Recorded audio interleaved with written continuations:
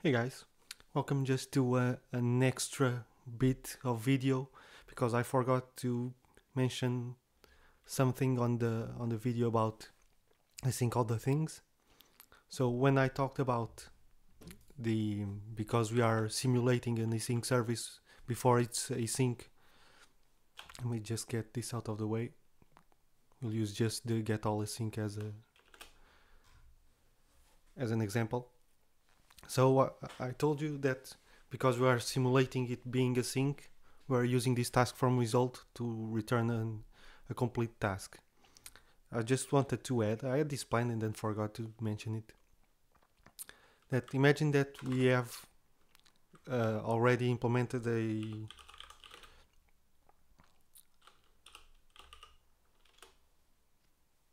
a blocking database call for some reason, because we are using an old provider or something like that.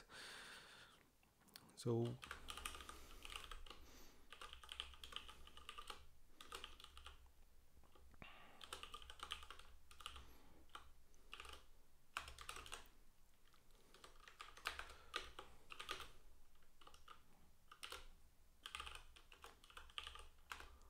we have this.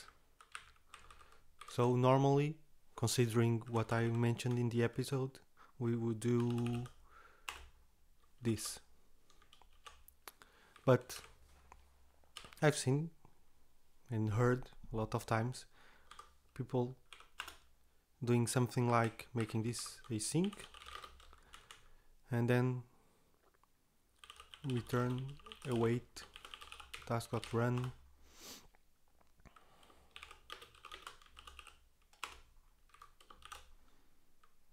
Something like this. Well, what this does is basically using task run. It's basically scheduling another thread or asking for a thread on the thread pool to run the code that we pass in here. So this seems like it's async because we have async and await, but basically we are just asking another thread to block. So we are on the thread pool when we get here on a request handling thread, and then we ask the thread pool or just run this. So instead of blocking here, that what this code would do, block immediately, we are just asking for another thread to block.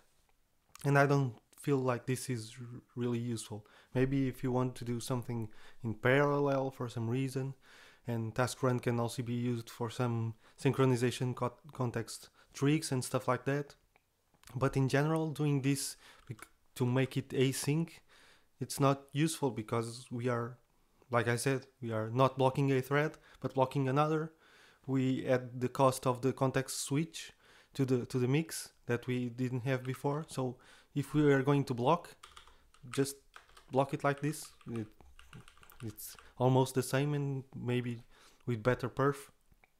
No need to do this. That's what I think. If you know some reason why this is useful, please let me know. But from what my understanding, this isn't really useful as it is. Maybe if the task run is somehow configured to run on a different thread pool and that thread pool has more threads, but even then I don't know if that's useful. So yeah, this extra bit of video was just to mention this because I totally forgot to mention. Task run should be used for CPU bound work. So like you have a lot of calculations, maybe you want to do them in parallel, stuff like that.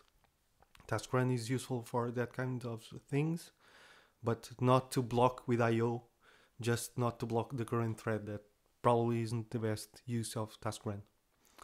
Okay, so I think that's it for this extra small video following the massive video that is async all the things. Hope to see you in the next one. See yous!